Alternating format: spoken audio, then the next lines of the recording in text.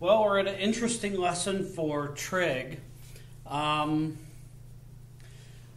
right, so we have these special triangles, the 30-degree, 60-degree right triangle, and the 45-45 right triangle. And in trig, it is not unusual at all to be asked, at least in school, like it's super like I like to teach more for the application end of things, like what if you actually used math in a job, how you would use it. However, you do have to go through your schooling to get there if you end up using this math.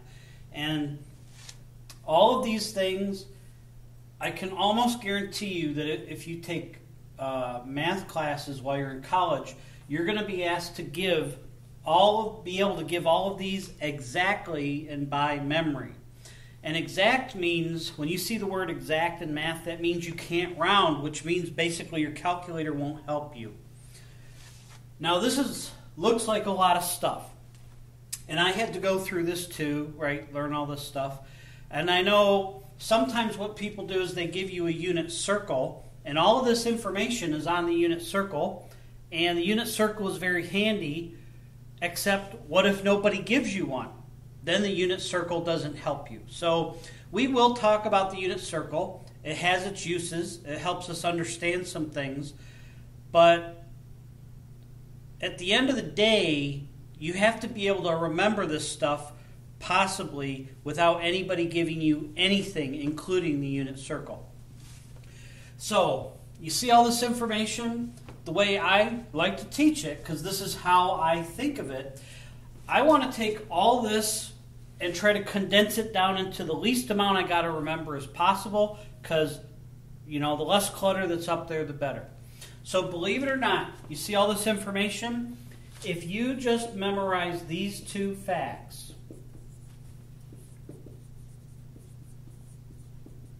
so that's 2 out of these 18. Sine of 30 degrees is a half, and the tangent of 45 degrees is 1.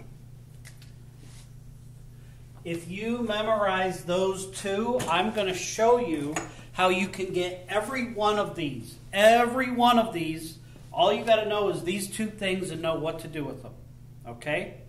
So this is handy. Like off the top of my head, well, I kind of do know what they are, but it's kind of like I'd want to make sure. So I actually use this kind of often. Well, let's get to it. Start with this one. The way to use that one piece of information is, see that?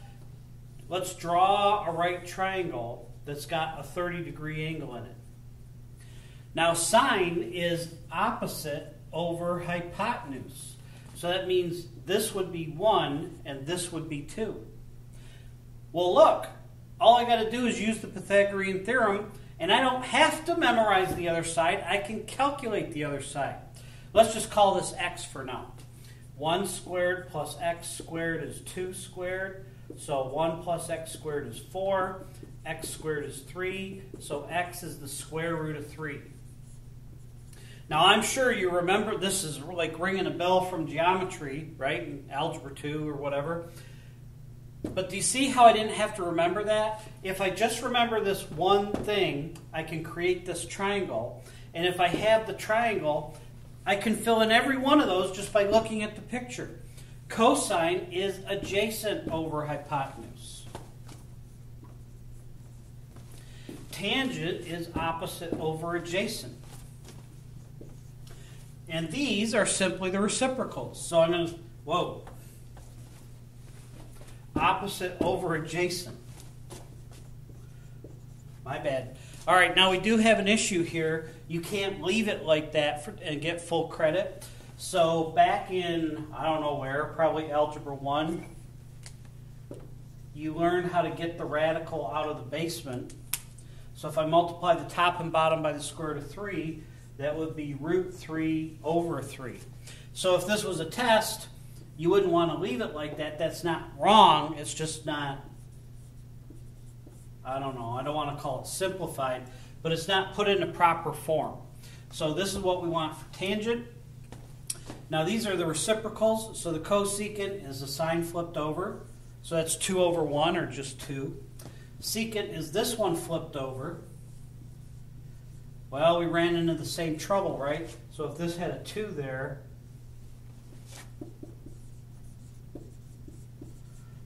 so this would actually be our final answer. And for cotangent, what I would do is, remember where we started from this? Notice that if you flip that over, the radical's not in the basement anymore. So that's good to go. Now notice, I memorized this one. From that, I drew this picture. I found my missing side. The whole point here is, if you have to take a test and you're not given any reference materials and you got to do this stuff, this is how you can get it all out of your brain. If you don't remember all this stuff, all I knew was this one thing, and I knew what to do with it, and I could get all that information. Now look, this is kind of a 2-for-1 deal. If this is 30 degrees and that's a right angle, what is this angle? That would be 60. So I can actually use that same picture to fill in all of these. All I got to do is look from this angle. So the sine would be root 3 over 2. The cosine would be adjacent over hypotenuse. The tangent would be opposite over adjacent. And these are all the reciprocals. So I got to flip this over. That's the same math we did here. 2 root 3 over 3. I got to flip this one over. And I got to flip this one over. Well, doggone it. I'm sorry, I keep messing this up. Tangent is root 3 opposite over adjacent. If you caught that while I was going, good job. I'll catch up to you eventually, right? So let's see. I flipped this one over. The radical is on the bottom, and I fixed it. This one just flips over nicely. This one would become 1 over root 3. But we're not supposed to leave it like that. That would be the same math here. So look, not only did this one fact give me all the 30s, it also gives me all the 60s by looking at the picture. The picture is a huge help. All right, now this one's different. That's not in this triangle. So let's check that out. Tangent of 45 is 1. Well, tangent is opposite over adjacent. And you go, that's not a fraction. Well, now it is. 1 over 1 is still 1, right? So if I make a right triangle with a 45-degree angle, by the way, that would also be 45 degrees. But let's just look from, try not to look at both. Let's just look from this 45-degree angle. Opposite over adjacent is 1. So all I need is this. 1 squared plus 1 squared is x squared. 1 plus 1 is x squared. 2 is x squared. So this must be the square root of 2. Well, now I can fill in everything, right? So from here, the sine is 1 over root 2. We're not supposed to leave it like that. That would turn into root 2 over 2. Cosine would be not opposite but adjacent, but those are the same numbers.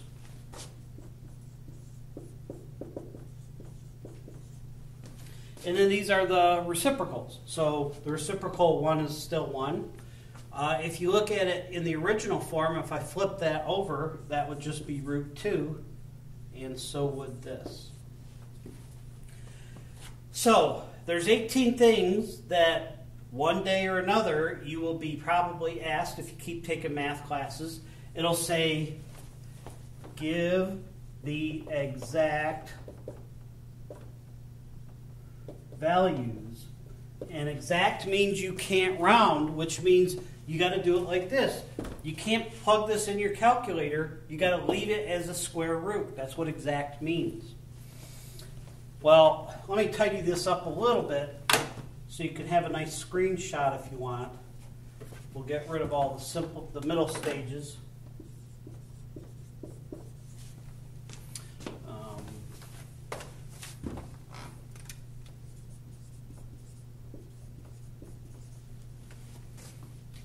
that looks good. Okay, so these are the keys, right? This gives you this triangle, that gives you that, and it lets you fill them all in. I'll flat out tell you while you're working remotely, there's no way I can make sure you're not looking at stuff while you're taking a test. Just remember, you know, this is not the end, right? You're going to take other math classes. Odds are one day you'll have to take tests sitting in a classroom again where the teacher can see you, and you're not allowed to look stuff up, and you got to know this. And I just showed you how you can do this with minimal pain. Yes, that's a lot of information, but you really only have to memorize 2 facts and then know how to unpack them. And that gets you everything. I've done this myself on math tests when I was a student. When I saw this kind of stuff, I would doodle these triangles up in the corner, and then when I had to answer stuff, I would just look at, you know, opposite over hypotenuse, and there you go. All right, so part of your homework is going to be just filling these in, and the goal is not to just look them up, but to try to do it the way I'm showing you, unless, you know, you got a photographic memory and you can just memorize them. There is another part of your homework where you have to use this information. So I'm going to have to erase, and I'll just run through an example so you can see, you know, what they're getting at. So I'll take this right out of the book. I'll leave those pictures up there because we're probably going to need them.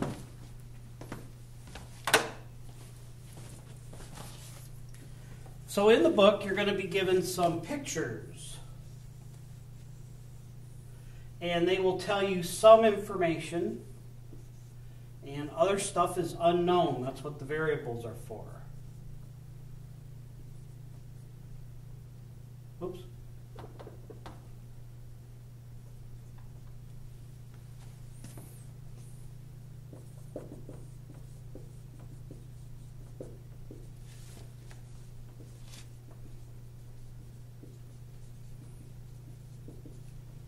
So the directions say to find the exact value of each variable. So that word exact means you're going to have those square roots in them. You can't have decimals. Well, look at my triangles. If that's 60, then that's 30. So see this triangle right here? That's this one. And if this is 45, then this is 45. So you see this triangle right here? That would be this one. So we're not going to do everything at once. I would start with the triangle we know the most information in, right? I only know this angle, so I would start with the green triangle because I know a side and an angle, actually a couple of them. So I think we could find A and B just using the green triangle, and then when we're done with those, we could... Well, we'll use that B because it's shared, right? Let's just start. So if I look at this, instead of like trying to think what's A, what's A, what's A, look at the picture and understand we're going to use the trig functions. So I like the 30 degree better. I don't know. You might start from the 60 because that's what the book gave us. So look from the 60. Let's say I want to find A first. Do you see that this would be the adjacent side? And that is the hypotenuse. That's cosine.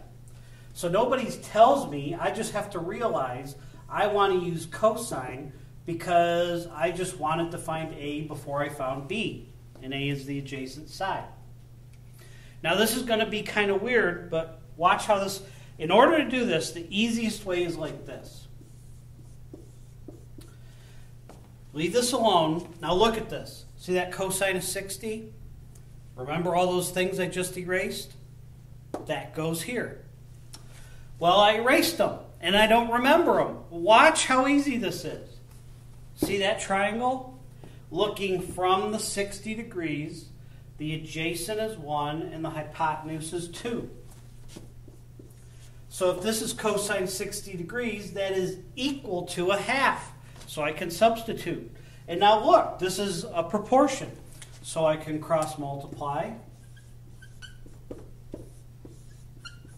And I get A equals 12. That green's not showing up too well. So there's my first answer, and that is exact. It's not rounded. I still need to find B, C, and D. One down. All right, I'm going to do B now. Well, I could use a Pythagorean theorem, right? See that? I could use a Pythagorean theorem, but you already know that. Trig, you're probably less sure about, so I'm going to do this with trig again. If I want to know B, and I'm looking from here, this would be opposite over hypotenuse. The sine of 60 degrees is opposite over hypotenuse. So now there's more than one way to solve this, so if you kind of see another way to do it, that's fine, but I'm just going to go this route. See that sine of 60? Well, what's sine of 60? It would be opposite over hypotenuse. See, that's how you memorize them all. Just know how to draw that picture, and then you can get any one you want. So now I got to cross multiply, so I get 2b is 24 root 3. And if I divide by 2, I have b is 12 root 3. And we can talk about this if you want, but that is the answer. And that is not rounded, that is exact. Okay? Now I'm going to actually put that in my picture so you can see it. 12 root 3. I could use trig some more, but I actually am going to kind of cheat. It's not really cheating, but it's just so obvious we want to take advantage of it. We are now shifting our focus to the red triangle, which is a 45, 45, 90. Now, what is true if these two angles are the same? They would be isosceles. And something you learned in geometry is the legs of an isosceles triangle, not the base, the legs, are the same. So if you know that this side is 12 root 3, guess what this side? See, these are the, do you see it? So that's a freebie. And I'm going to use the Pythagorean theorem to get C. It's just going to have some radicals in there, but it's not bad. So this squared plus this squared equals this squared, right? D was that. Well, how do you square this? Well, this would be 144, 12 root 3 squared is 12 root 3 times 12 root 3. You can multiply in any order you want. Right? I can switch around the order. So how about I change this to 12 times 12 times root 3 root 3. Should be the same answer. So this squared is this squared times this squared. Here's this plus sign. Here it is again. 12 squared times, not plus, root 3 squared. And that equals c squared. So let's see, that'd be 2 carry the 1, 3 carry the 1, 4. Yep. So c squared is 864. And if we're going to go exact, let's try to do this without our calculator. So I got to take a square root. So let's see, does 4 go into there? 2, 1, 6. Yes, 200. Oh, I recognize that number. So this would be root 4, root 216. I know that 216 is 6 cubed. So 216 is divisible by 36. So this would be 6 times the square root of 36 times the square root of 6. So this is 2 times 6 times root 6, which is 12 root 6. So this reduces down to 12 root 6.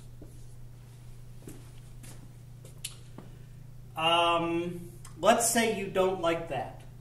Let's see if we can do that another way, because I think we can, And I'm not sure, but it might turn out a little easier than this. So remember,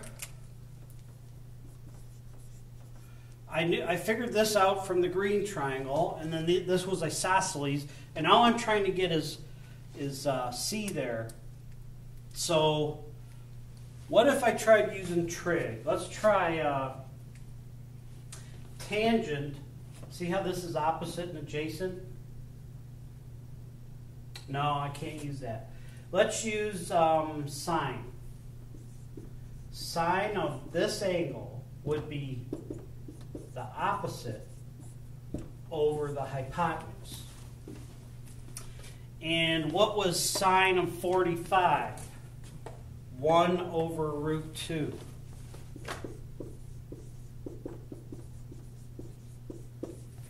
Yeah, I think this is going to be a lot nicer. So this gives me C, and this is 12, I'll write it out for you, root 3 times root 2. Well, that is 12 root 6. That was a lot nicer. So what do you know? Trig can be handy. We didn't have to do it, but geometry version was actually much uglier. Trig kind of helped me out here. So that's what you're going to be doing. It's going to give you like slightly different pictures. All of the pictures will be triangles with 30, 60, 90s.